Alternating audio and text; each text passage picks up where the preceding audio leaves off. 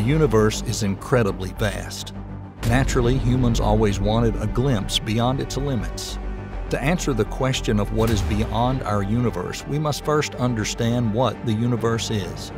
Today, we'll learn about the structure and size of the universe and try to take a look into the unknown.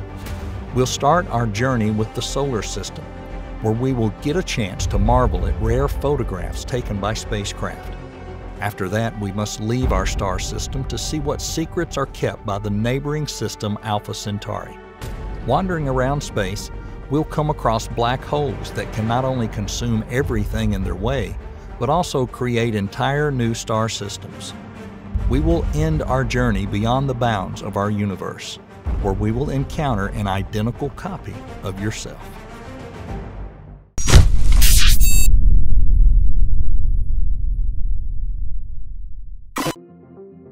Welcome to space. Let's start with our own solar system. Today you'll find out what temperature it is on the Sun, when there's an ocean aside from Earth, and which planet has golden clouds. Our solar system consists of the Sun, a yellow dwarf, and 8 planets spinning around it. Of course, there's also satellites, 5 dwarf planets, asteroids, comets, and even space dust. Our galaxy is colossal in size, and it has hundreds of billions of planets and stars. But scientists have insisted for a long time that the solar system is unique. Many scientists speak of how atypical it is and study the peculiarities of our planetary system. The Sun is our shining star located in the middle of our system. It's very unusual, so scientists have been studying it for many years. Our star is 85% brighter than other stars in our galaxy, with temperatures on its surface reaching 5,700 degrees centigrade or 10,300 degrees Fahrenheit. And here's something curious about the Sun. Logically, the temperature should rise as it gets closer to the surface, but the Sun doesn't follow that rule. The hottest part of the Sun is the core, reaching around 27 million degrees Fahrenheit. That's what's been racking the brains of many scientists and professors. Thanks to this photo, we can see the upper atmosphere of the Sun, the corona, and on its surface you'll notice black filaments coming off the surface. This is known as solar prominence. It looks like filaments and clumps of plasma of various shapes which eject huge amounts of coronal gas into the space and create space weather storms. But with them too, things aren't so clear-cut. Sometimes these prominences break off from the surface of the star and can disable Earth satellites and even kill the crew of the ISS. They also cause powerful magnetic storms that interfere with radio signals and affect people's sensitivity to weather changes. But that's not what the scientists fear the most. They fear that a prominence could reach a size large enough to destroy every living thing on our planet. The device also took several pictures using the SPICE tool, which captures images using UV light. And we can identify every layer of the Sun from the corona to the layer known as chromosphere as it approaches the surface. In the SPICE image sequence, the color purple corresponds to hydrogen gas at 5,500 degrees Fahrenheit. Blue indicates carbon at 17,700 degrees Fahrenheit. Green is oxygen at 177,000 degrees Fahrenheit. And yellow is neon at 350,000 degrees Fahrenheit. According to the NASA scientists, this is only a beginning. This piece of equipment will be flying close to the Sun many more times, approaching it from different angles. It should also pass by the unobserved polar regions, which is a joy to hear. And now let's talk about the planets. Mercury is the first planet in the solar system, located approximately 36 million miles from the Sun. It is the smallest planet in the solar system, only slightly larger than the Moon. Due to being the closest to the Sun, its surface reaches 800 degrees Fahrenheit during the day to -310 degrees Fahrenheit at night. The first picture of Mercury was captured by the automated Messenger spacecraft in 2008. It was the first spacecraft to fly past Mercury, and it continued until 2015 when it ran out of fuel and crash-landed on the planet's surface. In a video made from thousands of images of Mercury, you can see rays emanating from a northern impact. They stretch over almost the entire surface of the planet. In general, the inner world of Mercury is similar to the Moon since it's covered with craters. And in this last video, you can enjoy the sight of a small planet passing by a huge star. It's truly mesmerizing. Let's move on to the next planet. Venus, just as fascinating. This is the second planet in the solar system, located at a distance of 67 million miles from the Sun. Venus is often called the Earth's twin because it's similar to our planet in mass and size, but that's where the similarities end. By the way, Venus also happens to be the closest neighbor to our planet. It was the first planet to be explored by spacecraft. The first time the surface was scanned was in 1962. Magellan then made a map of the planet's surface using radar technology. But the most successful image of Venus was taken by the Soviet robotic module Venera 14. It stayed on the rocky surface of Venus for an hour and then succumbed to the atmospheric pressure of the planet, which is 90 times higher than the pressure on our planet. In the photo, we see a rocky desert, yellowish clouds of sulfuric acid that maintain the heat on the planet and smell like rotten eggs. This photo was taken 40 years ago, but the digital processing and merging of unusual images of Venus continues to this day. And the changes suggest that there are active volcanoes on Venus. Now we'll leave the twin planet behind and move on to Earth, the planet with life. The distance between the Earth and the Sun is 93 million miles. Now you're seeing the most famous photograph called the Earthrise. It was taken from our natural satellite, the Moon, but we'll get back to that. The photo shows the Earth rising above the horizon of the Moon. This image was taken by the crew of Apollo 8 and was originally in black and white, but with the help of modern digital technology, it was possible to add color to it. 2 years earlier, another black and white image of the Earth was taken by the robotic spacecraft Lunar Orbiter 1. This video shows footage from the International Space Station recorded in 2017. This video was taken at night. We can clearly see the northern lights moving across the sky. It starts over North America and moves towards the Gulf of Mexico and the coast of Florida. Then we can see the nighttime beauty of the cities in Europe and the Mediterranean Sea, where clouds are visible with flashes of lightning and thunderstorms. As I mentioned before, our planet has a satellite, the Moon. Its size is about 1/4 of the Earth's diameter, which is pretty big for a satellite. The Moon's gravity affects the tides on Earth. The Moon's rotation around the Earth's orbit and its own axis are synchronized, which is why the same side of the Moon always faces the Earth. In this photo, you can see the captain of Apollo 16 crew, John Young.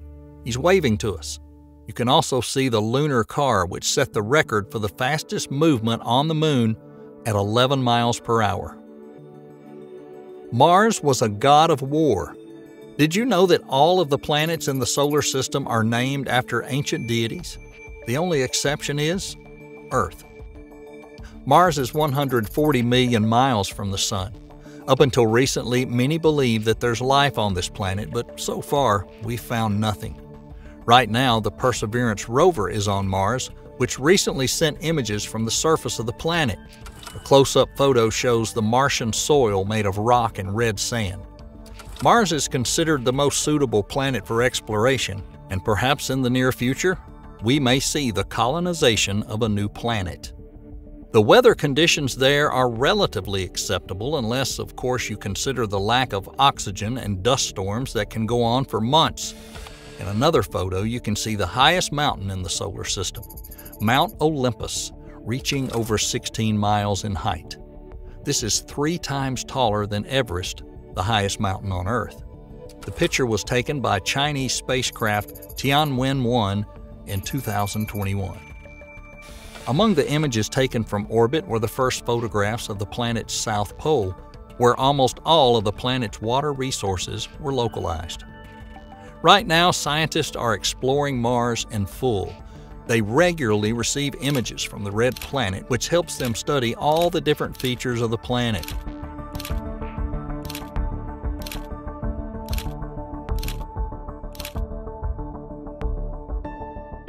Next in line, we have Jupiter, a gas giant located 485 million miles from the Sun. This planet has the largest mass compared to the other planets. The picture you see now was taken from Voyager 1 spacecraft in 1979. You're probably wondering what the Great Red Spot is. It's a huge storm system raging on Jupiter, several times larger than our own Earth. You can also see another spot at the lower left, and that's the Europa satellite. This image confirms that there is an underground ocean on this moon. Another spot in the top right is the satellite Io. This moon has so much volcanic activity that no impact craters could be found. In the other photo, you can see all of Jupiter's moons as well as the ring, which was only a hypothesis until 2003. NASA's Galileo spacecraft confirmed the ring was formed due to a collision of meteorites with nearby satellites. This image was taken in infrared range by the James Webb Telescope. It was the famous JWST that was finally able to show us this ring.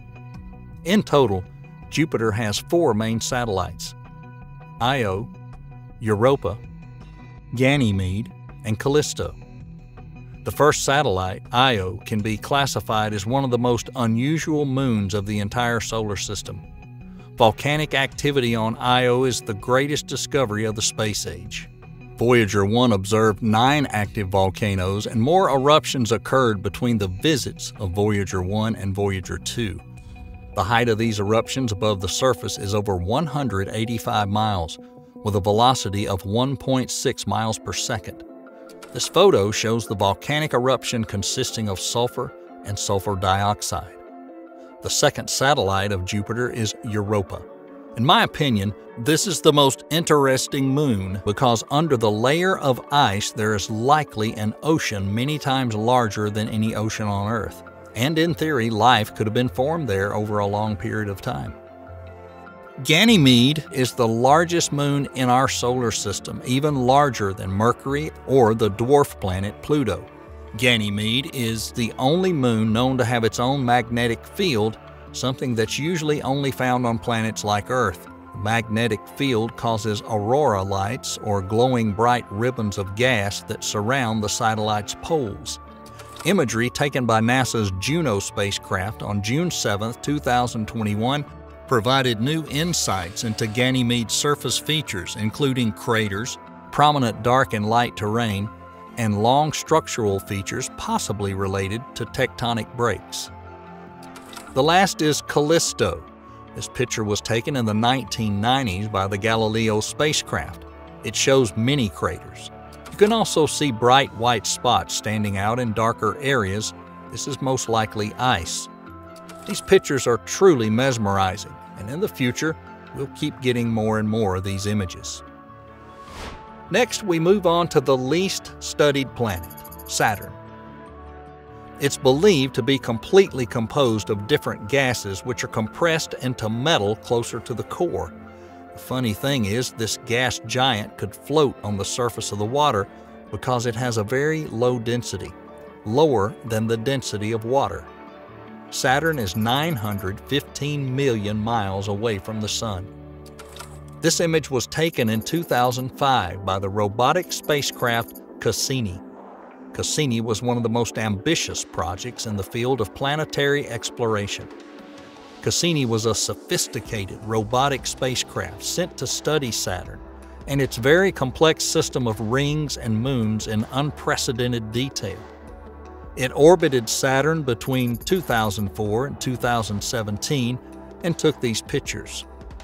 Here's Saturn's majestic rings appearing only as a curved line, partly brown due to its infrared glow. The best way to see the complex structure of the rings is in the dark shadows they cast at the surface of the planet. Saturn's northern hemisphere can appear partially blue for the same reason that Earth's skies can appear blue. The molecules in the cloudless parts of both planets' atmospheres scatter blue light better than red light.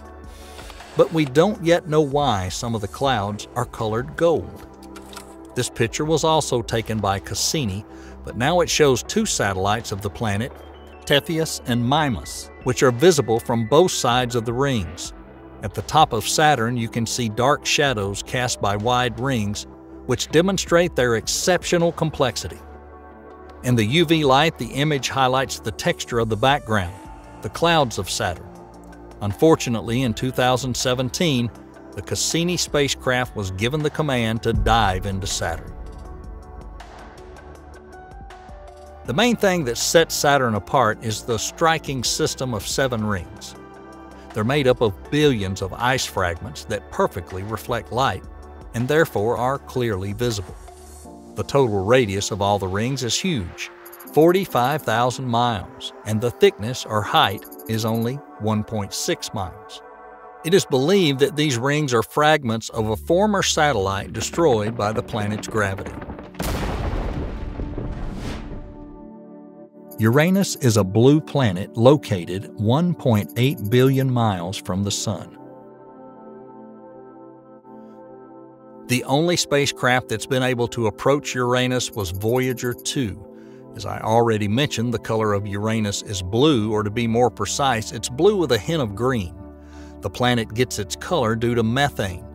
The core of this planet is made of ice, and the temperature at the surface is minus 371 degrees Fahrenheit. The wind speeds on Uranus reach 560 miles per hour. That's how Uranus got the nickname Ice Giant. By the way, Uranus is the only planet in the solar system that rotates on its side. The Voyager took 2 pictures, one more realistic to the human eye and the other using artificial colors and contrast enhancement. Not much is known about Uranus.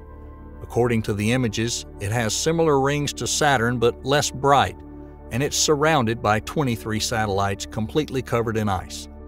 In the future, Uranus may become the main focus of NASA.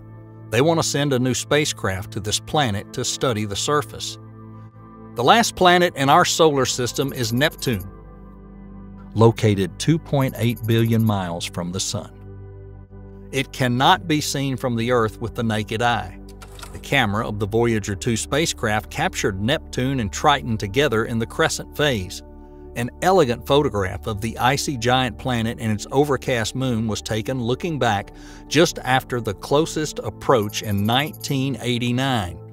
Also, because of the angle this picture was taken at, Neptune has lost its usual blue hue. Neptune is smaller than its brother Uranus, but its mass is greater. The second image distinctly shows light feathery clouds floating high in the planet's atmosphere. Most of the planet is made up of invisible hydrogen and helium. This planet has the strongest winds in the solar system, reaching speeds of 1,240 miles per hour, so walking on this planet would not work. It's also speculated that diamonds form under the cloud tops due to the hot weather conditions. This is our home, our solar system. Every day science moves forward. We get new pictures. We learn something new. Recently, the first images were taken by the new James Webb Telescope.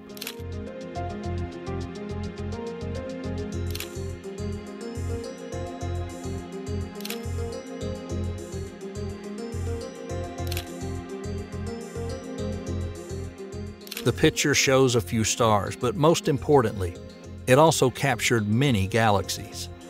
The technologies on the James Webb open a new era of possibilities in the study of the universe.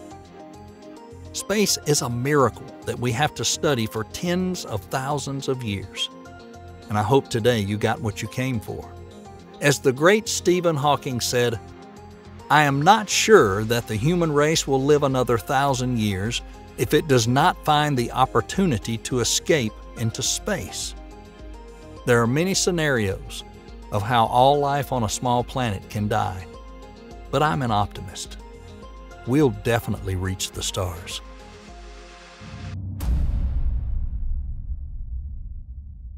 To start with, let's get a better understanding of how far our closest neighbor is.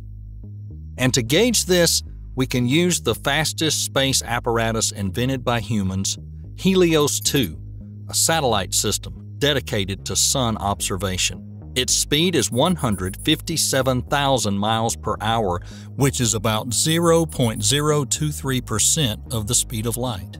Rather impressive. The resources for colonization of the New World are packed, just waiting for the signal to launch. We're heading to the Alpha Centauri system. 3, 2, 1.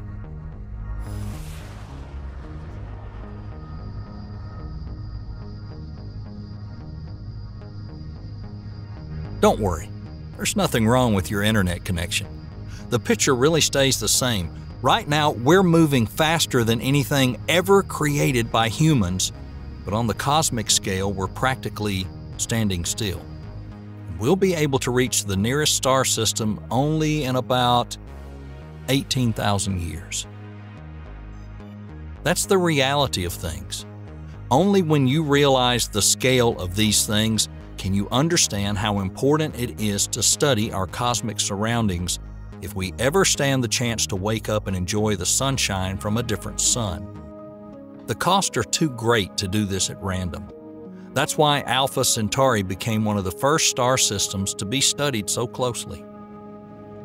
People noticed the main star, or more precisely a pair of stars, Alpha Centauri A and Alpha Centauri B. Both stars are sun-like yellow dwarf stars, which appear as a single star to the naked eye. The third brightest star in the night sky captivated the scientists' attention since prehistoric times, including the Summer civilization and the ancient Egyptians. It's even mentioned in the words of Ptolemy, but the systematic scientific study of the star system only started in 1915 when the British astronomer Robert Innes discovered the third star in Alpha Centauri, a red dwarf that was given the name Proxima Centauri. To this day, it remains the closest known star to the Sun. The open and detailed study of our nearest star happened at the same time as the start of the golden age of science fiction and space opera, which leads to a huge rise in popularity for Alpha Centauri. It has been and continues to appear in the works of sci-fi writers, artists, movie directors, and even music composers.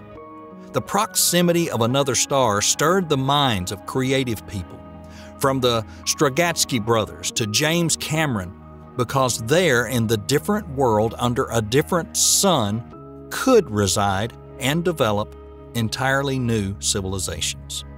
And so Alpha Centauri forever earned its spot in people's mind as the place with the most potential of extraterrestrial life. However, the reality is much grimmer, as it often happens. The active study of exoplanets planted a new seed of hope, discovering a signal, or at least circumstantial evidence of life on faraway planets. Scientists found 2 planets in the habitable zone in the Alpha Centauri system, Centauri AB and Centauri BB.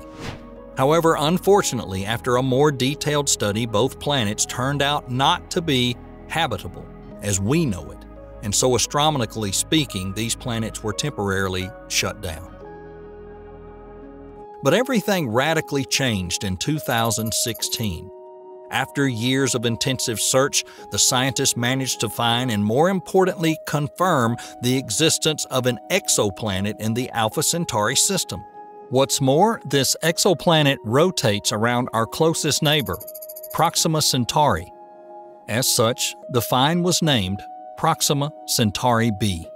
The planet is approximately 4.22 light-years away, and it's incredible that it was discovered in the first place, because the planet's mass is only 1.1 times of the Earth's mass. It was a very lengthy and work-intensive process to confirm this existence, which was done by measuring the radial velocity of the planet as it passed across the disk of its parent star, Proxima. But the surprises don't end there. Proxima Centauri b had more surprises in store for researchers.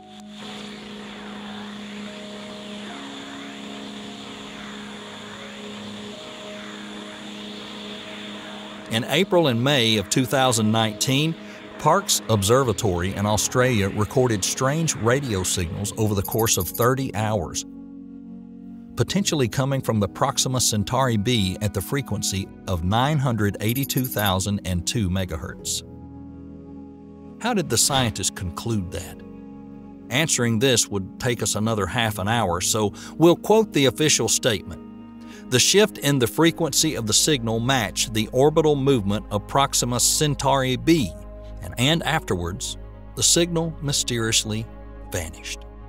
The second attempt to establish connection in 2020 was unsuccessful, and in 2021 it was calculated that the probability of a species being both present in the nearest star system and able to produce radio communication was 10 to the minus 8, which means the likelihood of this signal being artificially created was extremely low. Additionally, since 2017, the astronomers closely watched for any activity around Proxima Centauri using radio telescope Atacama Large Millimeter Array. The red dwarf exhibits extraordinary activity, making coronal ejections, these so-called flares. The brightness of one of these flares increased 1,000-fold over 10 seconds, occurring over 2 minutes overall. Unfortunately, this fact signifies that Proxima Centauri b would be exposed to such a large dose of radiation that any life form would cease to exist. Considering that such flares are not uncommon for Proxima, the scientists theorized that any atmosphere that may have existed was destroyed and dispersed into space.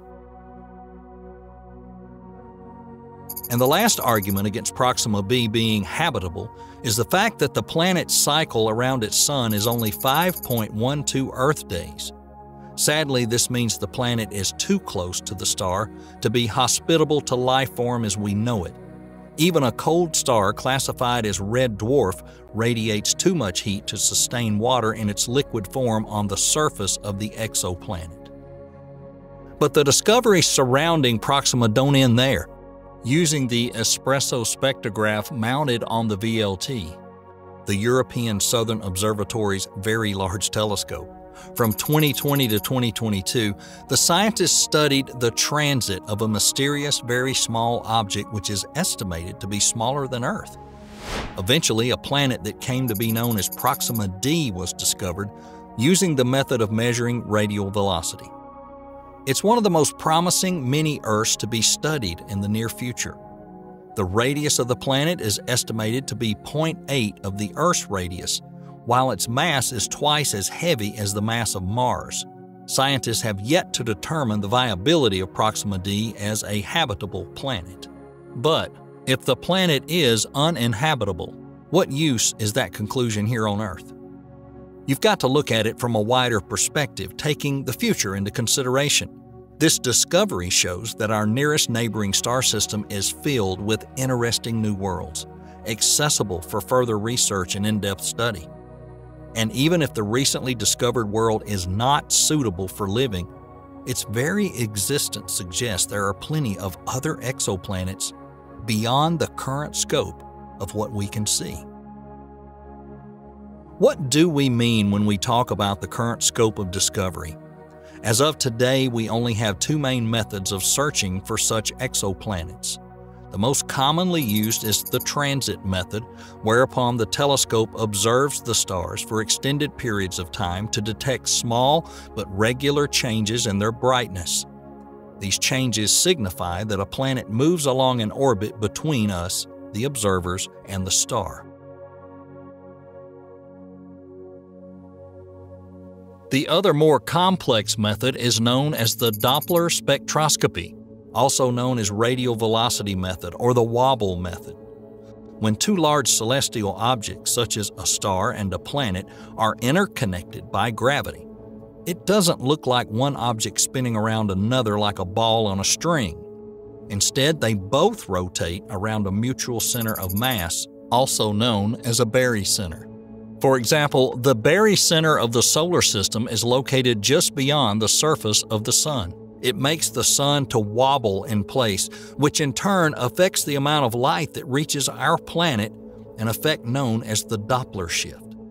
As the star gets further from us, the length of the light wave is increased, and as it's moving towards the observer, the length decreases. The astronomers can search for the regular Doppler shift occurrences to conclude the existence or absence of an exoplanet. These methods are fairly effective when we search for large exoplanets. A large celestial body blocks more starlight or causes a larger wobble. But discovering objects such as Proxima Centauri b is much more difficult. These numbers speak for themselves. As of today, only 36 planets out of 32,073 registered in the NASA Exoplanet Archive have a smaller mass than Earth. We only see the giants, which are usually less habitable than the compact mini-Earths. So, what needs to change in the near future? The astronomy scientists have an assured answer: James Webb, the brand new space telescope, the launch of which was observed by the entire scientific community as well as anyone who cares about astronomy. It has the potential to revolutionize our understanding not only of astronomy, but the way the world works as a whole. As well as detecting and studying the light from the very first galaxies, one of the most important tasks faced by the telescope crew is the search for habitable exoplanets. The image captured by James Webb should be so detailed that we'll be able to detect the presence or absence of atmosphere on Proxima Centauri b, because if the planet has an atmosphere, its winds will redistribute the heat to the cool side of the planet. As such, it will be possible to measure how much heat the planet radiates in an infrared range. As the planet moves along its orbit, we will mostly have the view of its cool side, depending on the way it's positioned. If the planet has an atmosphere, the heat will be distributed more evenly, and there'll be less fluctuation of heat along the orbit. On the other hand, if the planet doesn't have an atmosphere, then the heat exuded in our direction will fluctuate dramatically as the planet moves. In other words, for the first time in astronomy history, we have a chance to directly observe the planets beyond the solar system. This opens a whole world of opportunities. We'll be able to not only detect the existence of an atmosphere, but its exact components. For example, the presence of ozone, because it would absorb some of the frequencies of infrared light waves, leaving distinct gaps or lines in the spectrum. James Webb can record these. Let's say that a hypothetical alien civilization observing Earth discovers distinct ozone lines in the Earth spectrum, which would enable them to conclude we have an ozone layer, and subsequently, oxygen, which makes life possible. We could make the same conclusion.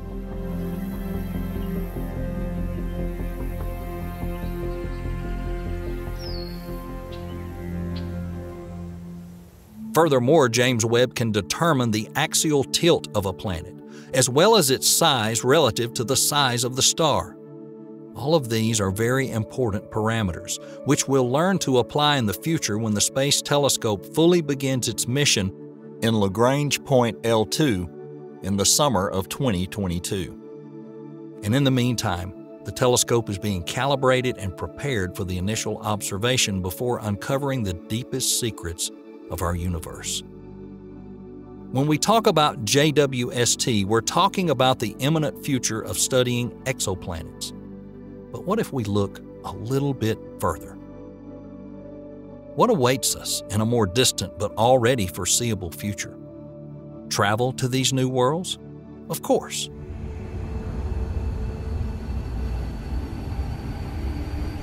Only in sci-fi spaceships as they move through space using hyperspace engines and warp drives.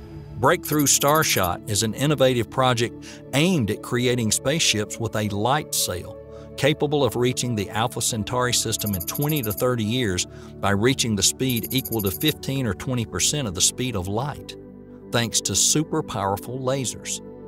This initiative attracted the attention of many space enthusiasts, including the founder of Facebook, Mark Zuckerberg. This project involves several stages, the first one of which is taking the base ship to the orbit, which will then get a number of smaller space equipment to orbit. The second stage is the most challenging, creating an entire forest of super powerful lasers located around the world to enable the constant acceleration of the equipment due to the Earth's rotation.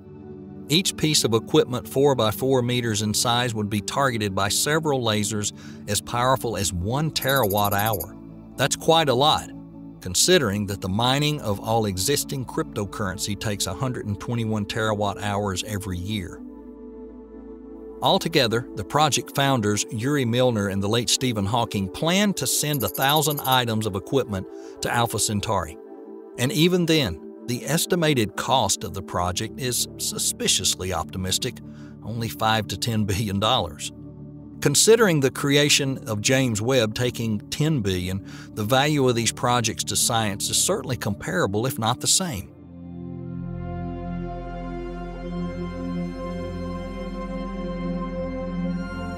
Just imagine, if we could send the probes to the stars that could become the penultimate stage in preparation for colonizing the faraway worlds, this would allow humanity to receive sufficient information about the worlds we may plan to visit in the near future.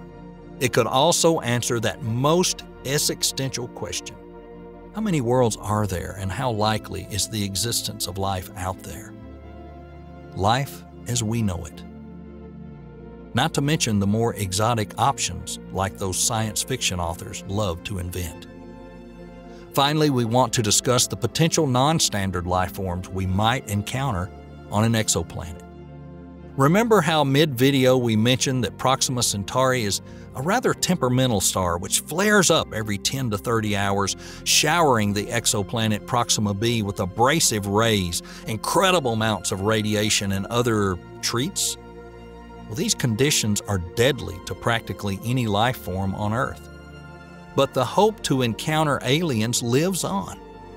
Theoretically, life on Proxima Centauri b is possible, even taking into account the massive burst of radiation. Some living beings are able to hide from the deadly UV radiation. Aliens, or at least their single-cell forms, may exist under the planet's surface or deep in the water, taking cover in natural hiding spaces. Additionally, the process of UV absorption by proteins that's not been fully studied yet, which once again, in theory, allows us to speculate that organisms that possess these protective proteins can convert the UV radiation into biofluorescent radiation with a different wave frequency. Roughly speaking, we could dig down a few feet below the surface of Proxima b and discover an entire civilization of glowing biofluorescent creatures. Let's take Earth as an example. As you come down to the bottom of the ocean, you discover that some types of coral polyps contain fluorescent proteins, which are photoactivated when exposed to UV radiation in the long-wave A range at wavelengths of 315 to 40 nanometers, and in the blue regions of the spectrum at 420 to 700 nanometers, covering it into radiation with a longer wavelength. If there are organisms on Proxima b that could have adapted this method of radiation conversion, this planet could glow very brightly at certain wavelengths, possibly even within the visible spectrum. And such powerful glow would be possible to detect using the incredible tech such as James Webb.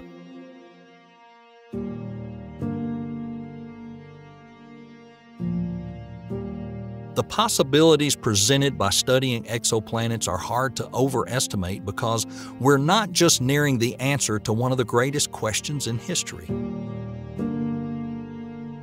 Are we alone in this universe? It also allows us to expand our horizons of development and distribution of humanity across the universe.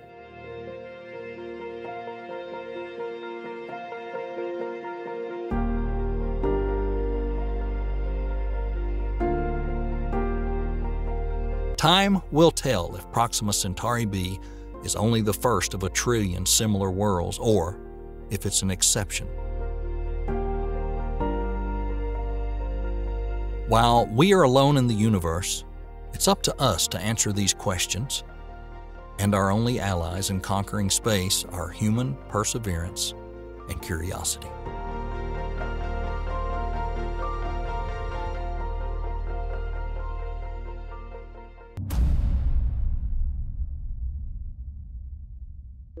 It would be difficult to find a person who had a deep and serious thought about the scale of outer space and our universe and didn't feel the utter chilling-to-the-bone terror. Endless empty space, terrifying black holes, able to practically erase matter, and trillions of strange worlds, exoplanets that are so distant and mysterious that they seem unattainable. Today we'll tell you about 6 incredible exoplanets with conditions that resemble real hell, just floating through space entirely isolated, and some even fooling astronomers. First is Coret 7b. First on the list is an exoplanet with a very exotic precipitation. And no umbrella will help you unless it's made from titanium. Meet Coret 7b, a planet where it constantly rains rocks. The size of this unusual planet is just over 1.5 times the size of Earth, and its age is about 1.5 billion years. It's relatively close by, only 489 light years from us. Back in 2019, when Coret B was first discovered, the scientists considered it the first rocky exoplanet that resembles Earth. However, we class it as uninhabitable with 0% probability of life on the planet. If you're ever lucky enough to watch the sunrise on this planet, this sunrise would be the last thing that ever happens to you. The rays of the morning star Coret 7 from the Monoceros or Unicorn constellation will turn you into ash as soon as the sun appears over the horizon. The reason sunrise on this planet is so much brighter is due to the fact Coret 7b is 60 times closer to its star than we are to our sun. In essence, the visible size of the Coret 7 star is 360 times larger than the way we see the sun. The temperature on the sunny side of the planet can reach 4,700 degrees Fahrenheit or 2,600 degrees centigrade, which makes the surface hot enough to melt and vaporize rocks. Next, something incredible happens. Hot, vaporized rock rises to the upper atmosphere, where condensation happens, turning the vapors into fine gravel during the colder front passing, which leads to the small rock fragments falling to the ground, better known as the literal rock rain. Looking deeper into it, some theoretical models suggest you can come across the entire ocean of lava on this planet. The situation is made even more dire due to the fact the planet is locked in this position, with the fire and sulfur side always facing the host star.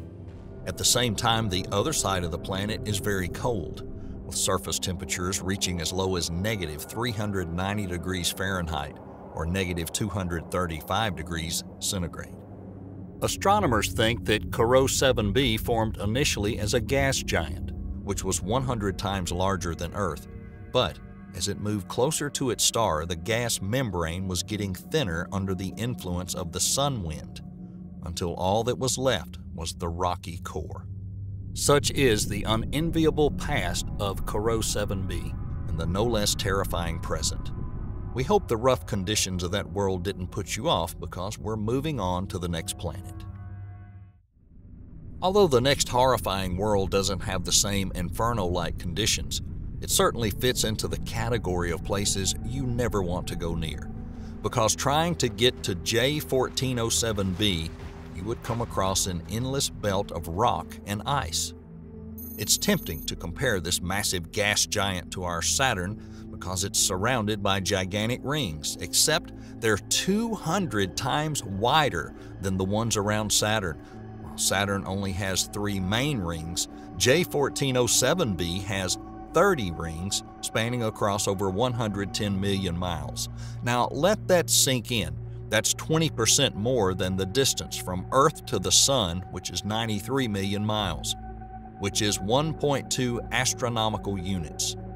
For comparison, the radius of Saturn's largest ring is only about 300,000 miles. Rings of this scale only form thanks to mass destruction of a planet's satellites. So what might have happened? It's likely that the mass of J1407b is between 10 and 40 times the mass of Jupiter. That's a huge celestial body, the gravity of which just ripped the satellites apart. There's another theory that J1407b is not a gas giant but an actual protostar that was never able to become a brown dwarf. Currently, there's no consensus in the scientific community as to how to properly classify such objects. Another argument towards the theory that J1407b is an incomplete star is the fact that the object moves along its orbit around the host star as opposed to around the mutual center of gravity like happens with a dual star system. What's amazing is that these huge rings have a mass of only 7.34 by 10 to the 21 tons. Why only? This impressive number is comparable to Earth's mass, 5.9 by 10 to the 21. In the history of J1407b could have been many amazing and frightening events, and one of them could have been a collision with a satellite with the mass somewhere between Earth and Mars. The trace of this encounter, a large gap in the rings of J1407b. Speaking of which, thanks to these gaps, the scientists managed to discover this planet. Using the transit observation method, the scientists managed to find out not only the size, but also the position of the rings around the planet. Take a look at the visualization of the Saturn rings, a truly magnificent sight. We can only imagine what kind of view we could have if we were on J1407b or one of its satellites, but this view would definitely cost us a jaw because ours would be dropped. Now we're heading closer to home. About 80 light years from the Sun is an object that can be rightfully crowned as one of the loneliest in the universe. The interesting thing about the planet with a complex name, PSO J318.5-22, is that it doesn't revolve around a star. PSO J318 belongs to the special classification of planets called rogue planets, sometimes called orphans or nomads. These planets are ejected from their planetary system and now they just wander through endless emptiness of space. Paradoxically, the absence of a bright star only played into the hands of astronomers. They can directly observe the light of PSO J318 without it being overshadowed by the host star. Since the surveillance is performed using the PS1 Panoramic Survey Telescope pan-stars, the excess light really hinders observation from Earth. It allowed to take hundreds of infrared photographs, which reveal that the planet's 8 times larger than our Jupiter and much brighter too. The shifts in its brightness showed that the planet does a complete turn every 5 hours and has several layers of thick and thin clouds with a temperature around 1470 degrees Fahrenheit. Surveillance performed by a group of astronomers using New Technology Telescope at the European Southern Observatory in Chile allowed them to create one of the first somewhat accurate weather forecasts for a celestial body beyond the solar system. And now, a quick weather report. We're expecting a cloudy but very warm day with dust storms several times the speed of sound and possible precipitation in the form of molten iron rain. The estimated age of the planet? It's around 12 million years old. Scientists don't know exactly how such planets are formed, but they theorize that such objects were either unsuccessful stars, gas giants several times as large as Jupiter, or planets ejected from young planetary systems after encountering another planet and under the influence of its gravitational field. After being cut off from the gravitational influence, they don't return to their original system, doomed to drift through space until they're pulled into the gravitational field of another star system. As a result, there's an issue with classification of PSO J318 and similar planets because many scientists tend to refer to such objects as sub-brown dwarfs, hinting at their temporary state. Not yet a star, but not quite a planet, a gas giant either, at least as we know it. Although the scientists have records of quite a few rogue planets, this is only the beginning of their research. We're likely to be amazed by the news of the properties of these incredible interstellar objects in the future. We're moving on to witness the slow merry-go-round of death, a place where we'll find WASP-12b, a planet labeled by scientists as doomed. Being on its surface is impossible for a number of reasons, with the most significant one being that the planet's literally torn apart by its host star, piece by piece, sending it out into the outer space. According to its characteristics, WASP-12b is a gas giant with a radius about twice the size of Jupiter's. However, unlike Jupiter that performs one full revolution around the Sun in 12 Earth years, WASP-12b fully revolves around its host star in one day. Such speeds create unbelievable tidal forces on the surface of the planet, causing it to distort. If the scientists' calculations are accurate, WASP-12b is shaped more like an egg than a sphere. Astronomers estimate that the planet won't be able to withstand such torture much longer, a maximum of 10 million years, after which the planet will completely fall apart, forming a gas and dust cloud that will be gradually consumed by the star.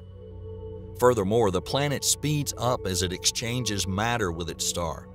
Until this moment, the scientists thought this type of exchange was only possible between stars. The case of WASP-12b is the first confirmed case of this phenomenon happening to an exoplanet. This gravitational dance really heats up the planet, making it reach temperatures up to 4,100 degrees Fahrenheit, making any possibility of life on its surface obsolete. But 5 years after the planet was discovered, the Hubble telescope managed to use the spectroscopy method to detect the signs of a water stream, an incredible discovery considering the conditions on this planet. The other shocking discovery is that the hard surface of this planet, if it indeed exists, can be made of graphite and diamonds. The reason for that's the high concentration and density of carbon in the composition of the planet. Some media outlets even nickname WASP-12b the Diamond Planet. But for now, scientists are more inclined to think the vast majority of the carbon is contained in the planet's atmosphere in the form of carbon monoxide and methane. Additionally, in 2012, research established that the planet may have a satellite, WASP-12b1. Its radius estimated to be 6.4 times the size of Earth's radius, which is only 3 times smaller than the radius of the planet itself. What kind of conditions are on the surface of the satellite, we can only guess. Probably not much better than its torn-apart neighbor. And the next planet is surrounded by real mystery. We're talking about Fomalhaut b, formerly known as Dagon, a distant world that didn't exist. Are you intrigued yet? Well, let's dig in. Let's go back to 2004. The Hubble telescope discovered a gigantic cold debris disk of gas and dust. Immediately, the theories about the object started circulating, including the estimation of the planet's size, which could be 3 times as large as Jupiter. Furthermore, the scientists still hadn't managed to get a look at the huge planet, which was supposed to rotate around Fomalhaut, one of the brightest stars in the night sky, located relatively nearby at 25 light-years away with a radius twice as large as the Sun. Research showed that Dagon was behaving in a very strange manner. The speed of the object kept increasing as time went by. 4 years later, in 2008, the news that an image of Dagon was captured causing a real sensation in the scientific community. It was proven that the planet is much smaller than estimated previously, with a mass somewhere between Earth and Mars. The dim glow of Dagon in the infrared range and its inability to affect the debris ring of the Fomalhaut star indicated a low mass. Additionally, the brightness of the object decreased while its size got bigger, and its orbital movement did not correspond to the predicted data. Scientists have reached an impasse. Astronomy has not yet encountered anything like this. In 2014, Dagon decided to finish the scientist off and just disappeared. Although in previous years the object was consistently registered, starting in 2008 the planet started increasing in size and becoming more dim until it was completely gone. All of these events went against everything the scientists knew about exoplanets. The researchers had to practically review the data again to come to a new, radical conclusion that the planet Dagon never existed. The new theory proposed by the scientists suggests that the object originally interpreted as an exoplanet was a slowly dissipating dust cloud that formed as a result of a massive collision between two asteroids or planet fetuses.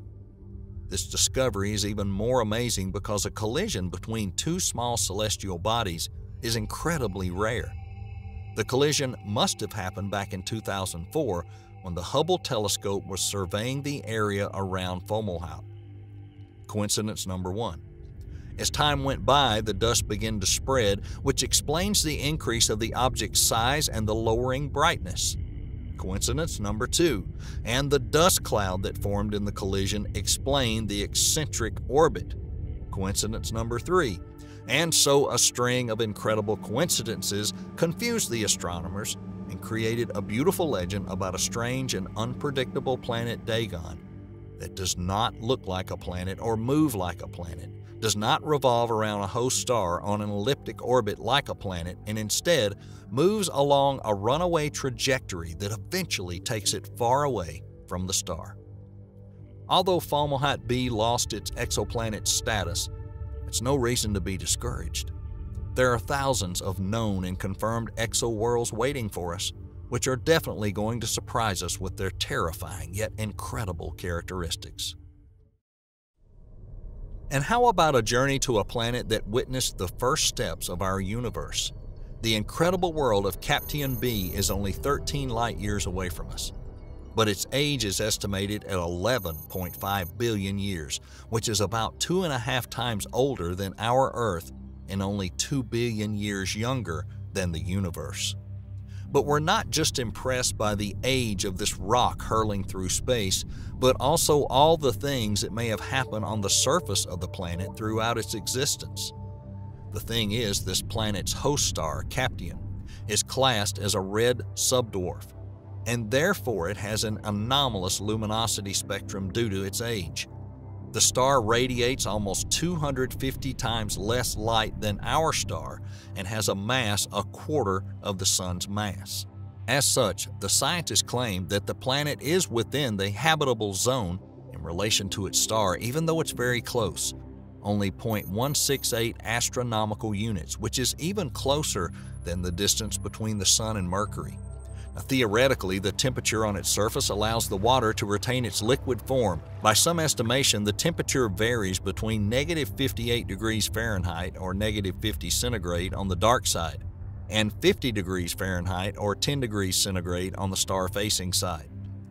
All of these parameters affect the ESI index, also known as the Earth Similarity Index. As of the release of this video, the ESI for Captain B is 0.67, similar to planets KOI 4005-01 and Kepler 62f, one of the main potential candidates for discovering extraterrestrial life forms. Of course, the age itself is not enough reason for life forms to appear, but it significantly increases the chances of it being habitable. The conception of life is a very long and complex process, and if 4.5 billion years was enough for life to develop to the point where you're watching this video right at this moment, then 11.5 billion years on Captain B might have been at least enough for microorganisms to develop. Perhaps, for many years there had been ancient life forms watching us closely.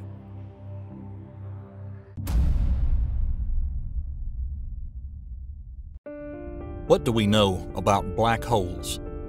It's a very dangerous object, an area of space-time with a gravitational pull so high that it absorbs everything in its vicinity, including light. For a long time, Black holes have had a reputation of a space monster that consumes everything around it, and it can even destroy information. But how accurate are these accusations? What if we tell you that black holes can do more than destroy entire star systems? They can create them too. Let's take a closer look at their theories. For starters, let's talk about the terminology. Are these objects actually holes, and are they actually black? If you ask scientists from different scientific backgrounds the question about the nature of black holes, their answers may be similar, but the approach would be different for a physicist, an astronomer, a mathematician, for example. That's because within a black hole, the laws of physics as we know them doesn't function the same way. And according to Einstein, gravitation within this object warps space so much that it forms a tear. So how does a black hole form? Can it form in place of any star? Scientists are still debating about the mechanisms behind the appearance of black holes, but the most popular theory is the gravitational collapse, which suggests that the hole can only form from stars the mass of which is between 2.5 to 5.6 times larger than the Sun's mass. And yet once the black hole is formed, it will only be a few dozen miles in diameter.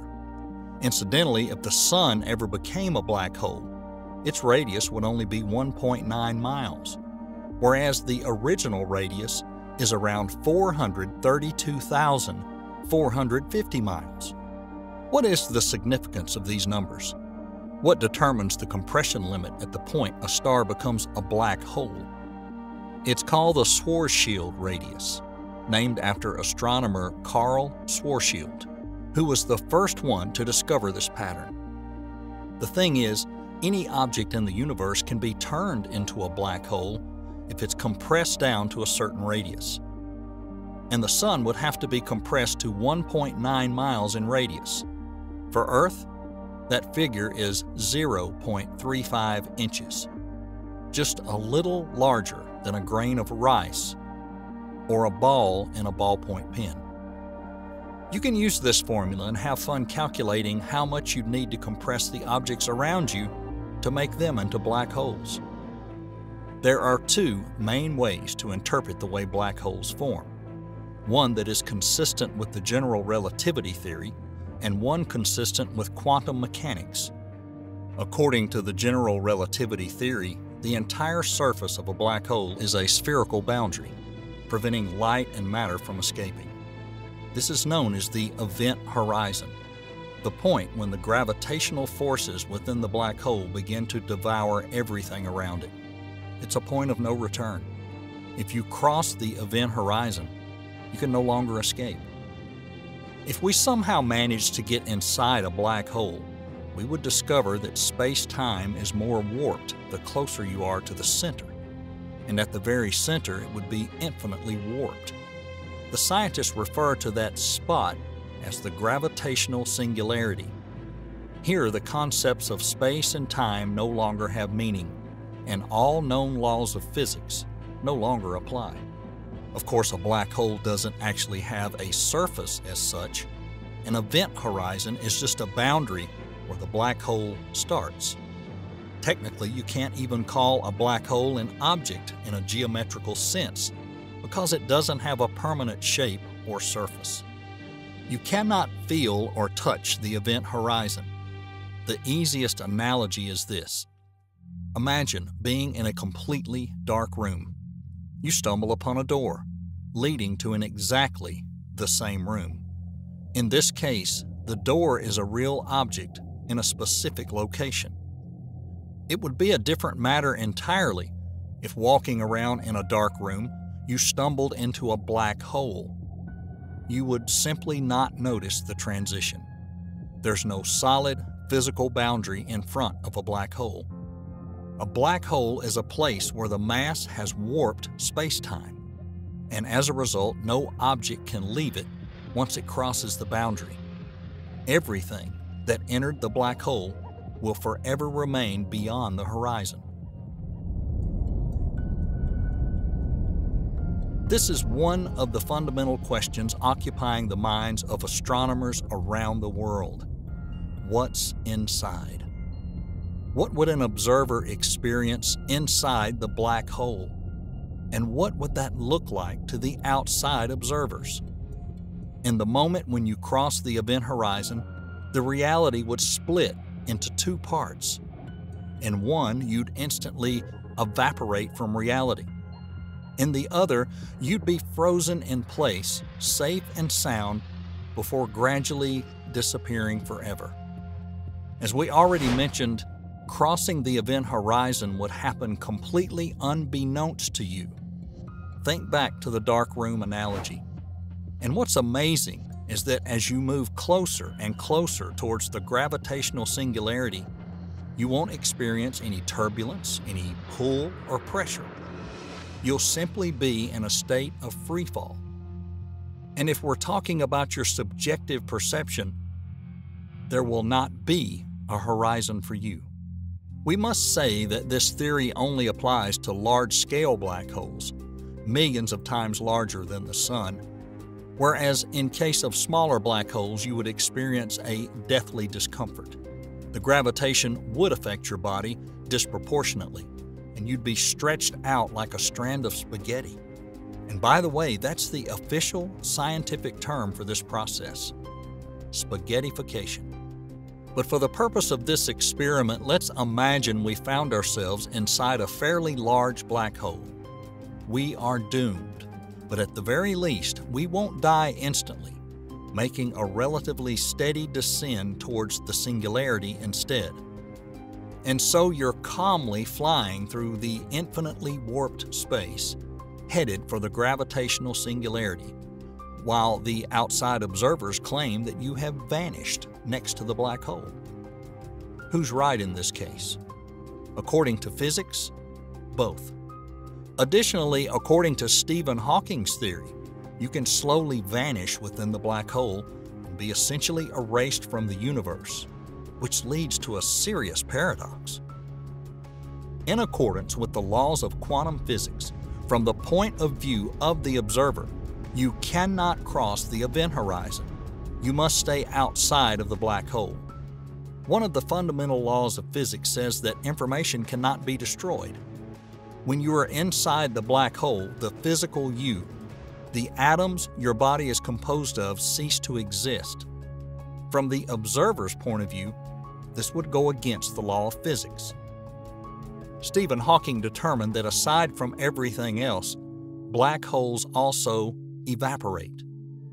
On the border of the event horizon, so-called virtual particles are formed.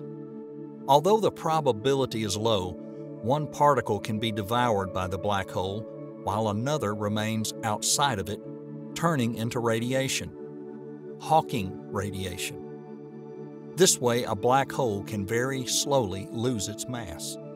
It would take 10 to the power of 100 years for a supermassive black hole, which is formed through the merging of several black holes, to evaporate. And in theory, any object that enters a black hole stops existing as we know it. All of its matter turns into heat, which goes against the principle of indestructible information. That's something known as the black hole information paradox. Fortunately, the scientists succeeded in getting closer to unraveling this paradox, but not without some caveats. According to research by students from the University of Ohio, black holes are actually gigantic fuzzy balls, or as they are literally christened in the study, fuzzballs. Contemporary theory suggests that a non-spinning, non-charged black hole is characterized by a single indicator, its mass. If an object enters the black hole, all of its characteristics and state at the time of the event will make no difference. All that will change as a result of this absorption is a mass increase. There is an expression to describe this aspect. Black holes have no hair. What it's trying to say is that all non-spinning and non-charging black holes of the same mass are indistinguishable from one another. Even if the information about the object is stored inside the black hole, it has no influence on its radiation. But string theory physicists found an elegant solution for this paradox. According to this theory, all matter surrounding us is made up from thin, vibrating quantum strings, and to understand the way they work, we should imagine the strings of musical instruments. Normal strings can vibrate, bend, fold. The same thing can happen to these quantum strings. And so, according to theoretical physicists, black hole may look like a fuzzball created entirely from quantum strings vibrating in accordance with their special quantum laws. In this case, we can imagine a black hole not as a place full of densely packed particles, but as a yarn ball of quantum strings. In this theory, there's no singularity or even an inside of the hole. Space-time simply doesn't exist beyond the event horizon. Consequently, you as the object couldn't enter the black hole. Your fall would change the vibrations of the fuzzball, which would affect the radiation emitted by the black hole. As a result, the information is not destroyed. The fuzzball theory helped to resolve another paradox pertaining to the physics of black holes. We already mentioned Hawking radiation, but we didn't specify that the mechanism of this hypothetical radiation emanating from the black hole is linked to creating virtual particles in a vacuum. Generally, these particles can be observed in the same way we see light radiated by the sun and other high-temperature bodies. The difference between Hawking radiation and electromagnetic radiation from celestial bodies such as stars is that in the case of the latter, photons are generated from interacting elementary particles as opposed to from nothing.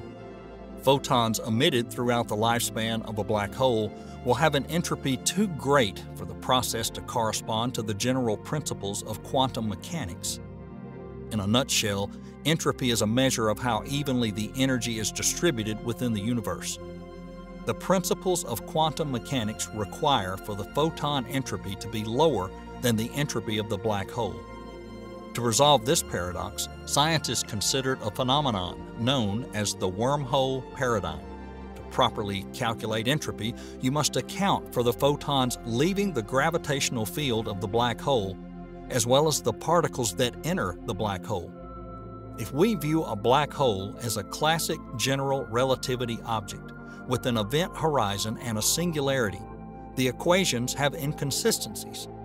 However, if black holes are viewed as the string theory, fuzzballs, that problem is solved. And very recently, in January 2022, Old Man Hubble delivered another surprise related to black holes. Turns out the radiation we discussed can directly influence the process of forming stars, lighting up the stars in a faraway region of space as if in confirmation of the fuzzball theory. While observing the faraway galaxy Hines 2-10, Hubble discovered a flow of radiation moving towards a dense gas cocoon from somewhere around the center of the galaxy, presumably where a black hole must be. Spectroscopy showed that the radiation moved at the speed of around 1 million miles per hour, crashing into the dense gas formation and changing its density. This is opposite to the effect observed in larger galaxies. There, matter approaching a black hole is swept up by the surrounding magnetic fields, creating flaming bursts of plasma. These jets move at a speed close to the speed of light. Any gas clouds that get in the way of these jets emitted by a black hole would be too hot, limiting their ability to cool down and form a star. The matter will simply be unable to condense into a star. With the less massive black hole at the center of Hines 2-10 and the softer radiation it emits, gas was compressed just enough to start the process of forming a star. Hines 2-10 is only 30 million light years away, close enough for the Hubble telescope to record images and spectroscopic evidence of black hole radiation. Scientists expect that in the future, even more research will be dedicated to studying black holes in such dwarf galaxies. This could become a key to uncovering a mystery of the origins of supermassive black holes in the early universe. The main clue may have something to do with the mass of a galaxy and a black hole at its center. This type of research once again brings up the undeservedly tarnished reputation of black holes. Turns out, as well as consuming, they can also create. And this is yet another reason to take a fresh look at black holes. Not as some scary monsters hiding in the depths of space, but as incredible, unique objects that turn our understanding of space upside down.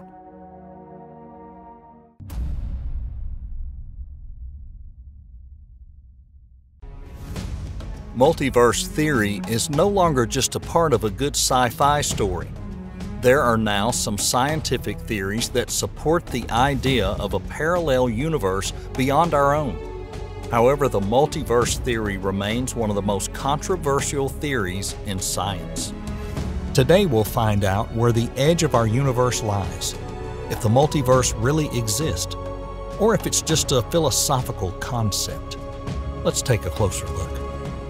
Let's start from the beginning. No, the very beginning.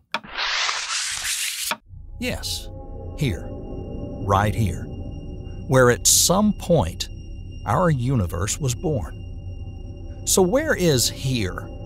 The question is irrelevant because space as we know it does not yet exist. All matter, all that exists, time and space, absolutely everything that has ever existed and still exists was here in one spot. This spot is what we call the singularity.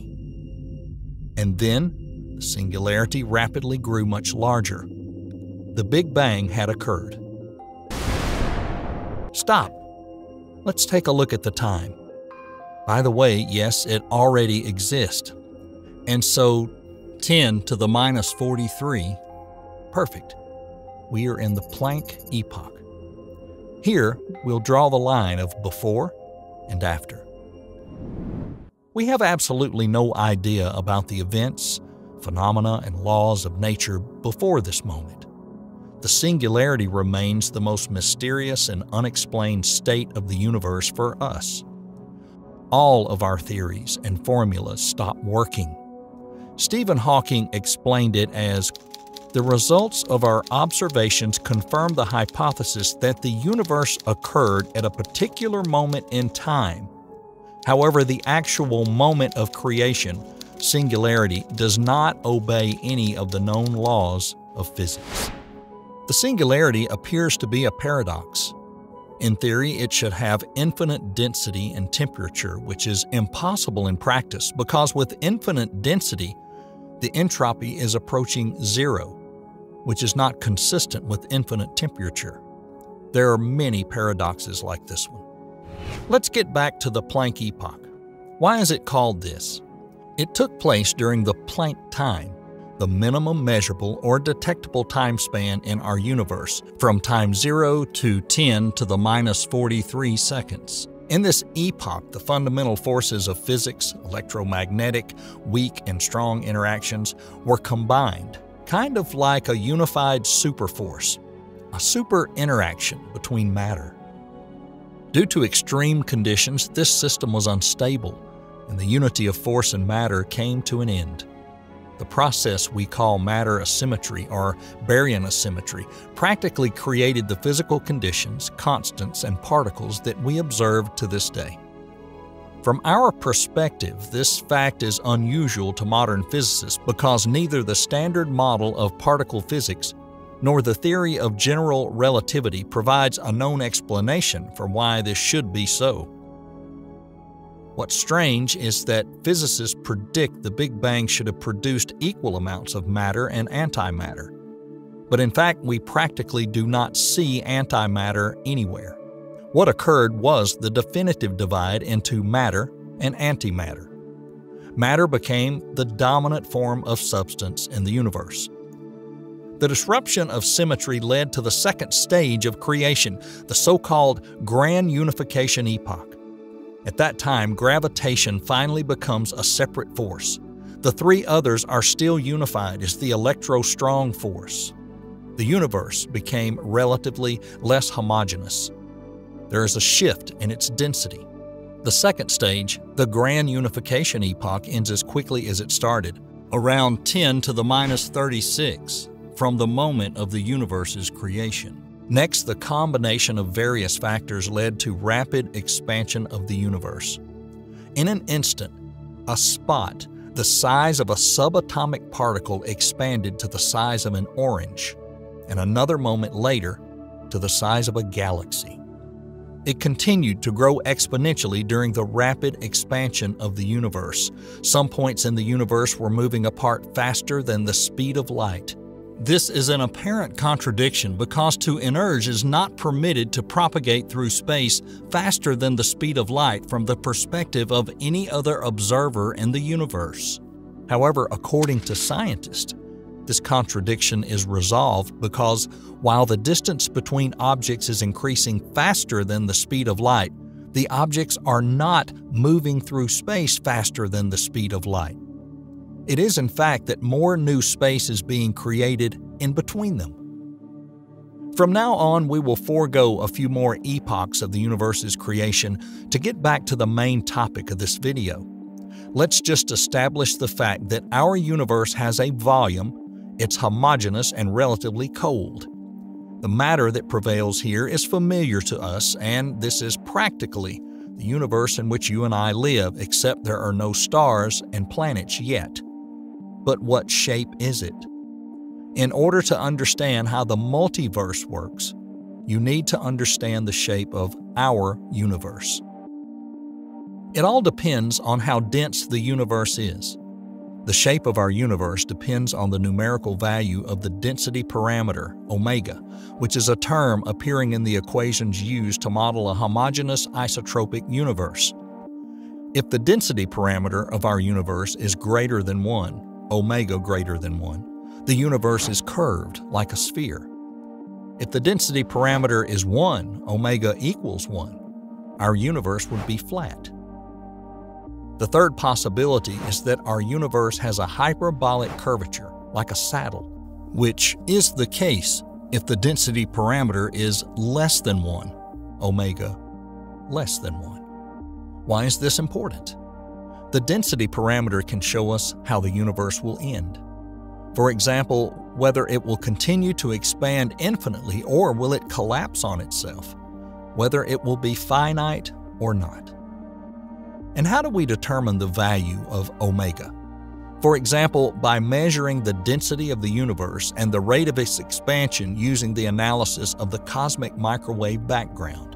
Cosmic microwave background, CMBR, is radiation visible in all directions, which is left over from the high temperatures in the early universe. The analysis registers temperature fluctuations of the relic afterglow of the Big Bang. You have probably seen this image more than once. After the Big Bang, there were minor fluctuations in the local temperature across the universe, and these fluctuations are still visible in the CMBR and can be measured to a high degree of accuracy. The presence of this anisotropy in the CMBR both confirms the Big Bang model and allows us to calculate the value of constants such as the density parameter. The result is, our universe is flat. Omega equals 1. The universe is flat because it expands without a positive or negative curvature. Of course, this question is still a source of many debates in the scientific community. To allow us to examine the concept of the multiverse, let's accept the flatness of the universe as fact.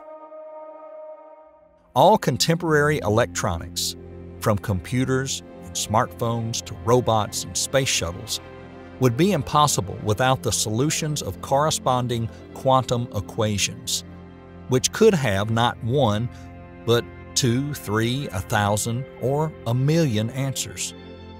There are multiple solutions, but in an experiment, scientists always only observe one. Until the result is observed, all solutions are realized, and the particle is in all of its possible quantum states simultaneously. The scientists refer to this as quantum superposition. In 1926, Erwin Schrödinger came up with a short equation that defined every quantum state an elementary particle could be in. The equation worked with one tiny clause. Schrödinger's equation doesn't have a single concrete solution. As soon as the result is observed, there is a single solution. The rest of the possible solutions cease to exist. Their quantum states collapse. The life of the cat depends on the quantum state of a particle. If it collapses, the cat dies. If not, the cat gets to live. It exists in superposition of these quantum states. Swedish-American cosmologist Max Tegmark took the Schrödinger's experiments even further and put forward this unusual idea. What if we can only observe one result of the experiment because the other results are manifested in alternative universes? So how many alternative universes are there? Theoretically, an infinite number. In every universe, there's an observer recording a certain result of an experiment different to the one observed by a physicist in our universe. And if that wasn't enough, Tegmark pushed the concept of the multiverse even further, splitting it into levels. The first level of the multiverse. Universes exist in a single infinite time-space, which means all of them have the same laws of physics and constants. They are, so to say, closest to us, but due to the constant expansion after the Big Bang, they keep moving further away so quickly they have no influence on the processes happening here. At this level, we could discover our doppelgangers, practically identical to us. There's no way to fact-check this. The other universes exist beyond our comprehension. We just cannot measure the status of the system while existing within it. And for this exact reason, Tegmark's theory remained an extravagant fantasy as opposed to being considered a serious scientific thought. That was before traces of the multiverse appeared in the formulas of cosmic inflation after the Big Bang. Second level of the multiverse. The second level is much more intriguing, as it unites a multitude of universes appearing as a result of chaotic inflation, the result of which are multiple Big Bangs. In other words, these are worlds with a different starting point to ours. The fundamental laws of nature in these worlds are the same as in ours, but the constants and elementary particles are different. Subsequently, the worlds have much more variety, infinite variety. There's an infinite number of variations because each of these universes had its own evolutionary development in terms of chemical compounds and physics. Just imagine, in these worlds there are possibilities of stars that never shone, atoms that break down as soon as they form, or the opposite, matter taking form we can't even envision. Third level of the multiverse. This is akin to the multitude of all quantum states in which the universes from the first and second level can exist, all mathematically possible event variations. These universes may reflect alternative outcomes of the past and even future events. To simplify, according to Tegmark, the third level of the multiverse is the space of superposition. Furthermore, if we take a more philosophical approach, we can say this is a certain boundary after which our fantasy cannot function any further. The third level of the multiverse contains absolutely everything. Any theory, concept, fantasy, state, and parameters of a substance, types of substance, all kinds of constants, and law of physics. Everything that shapes reality. Oh, but we're not finished yet. We're about to dive into the most insane part of this theory. And before we can even approach the fourth level, we must have a small theoretical preface. Think about it. Even in this endless variety of universes on all levels, with the difference in elementary particles, laws of nature, and quantum states, there is something that unites these worlds, something that remains the same from one universe to the next. We'll give you a few seconds and try to answer yourself. Maths. Every single variation of the universe, without exception, can be defined with maths.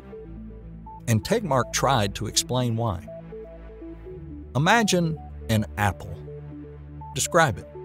It's round, red, hard. Great. Now let's take a closer look at this apple, at the molecular or even quantum level. Here, these qualities disappear. An atom is not round, red, or hard. Atoms have no color, and the concept of temperature is not applicable to a single atom. So what qualities does an atom possess? Quark, for example, spin and impulse. But in their essence, both of these parameters are pure abstract mathematics. Immaterial essence, in reality just numbers. If we are to believe the string theory, elementary particles are just vibrations of some strings, and these strings don't even have mass. Their mass is created in the process of the string vibration in so-called Higgs fields. The string is not strictly speaking a physical object, it's purely mathematical, a number. As a result, Tegmark came to a shocking but fundamental conclusion. On the most fundamental level, physics does not exist, only maths. Everything that surrounds is essentially nothing but abstract mathematical concepts. The math does not define nature. Math is nature. Fourth level of the multiverse. The fourth level of the multiverse are realities with different mathematical structures that are entirely different from ours. And when we say entirely, we do mean entirely. In a way, the question of what do they look like or how do they differ is absurd if not pointless. It's a different reality in which maths is different, if it even exists. And if the things that happen in that reality can even be described in any terms relative to maths. But don't forget, this is just a theory that is paradoxical, infinitely complicated and confusing, and therefore attractive, but still a theory. With his radical idea, Tegmark aroused the brightest minds of this world, but he also gained a bunch of opponents to his theory. We are glad that there are radical thinkers like Tegmark striving to answer the philosophical questions that have tormented humankind over the ages. What is time? In a world of mathematics, it's an abstract concept, the subjective nature of which is born exclusively within our consciousness. And what is consciousness? It's an infrastructure in our brain which can be clearly defined by physics and therefore mathematics, which leads to the conclusion it is yet another abstract mathematical concept, and so on and so forth. If Tegmark was wrong and the fourth level of the multiverse does not exist, then one day the scientists will come across an impenetrable obstacle. They will find something that cannot be mathematically defined. And then the science will truly lose its meaning. But if Tegmark is right, the science will never finish. What do we think? Let's express our opinion in the superposition. And we really hope that you're watching this video in the version of the universe where you've received a satisfying answer to your questions. Thanks for watching.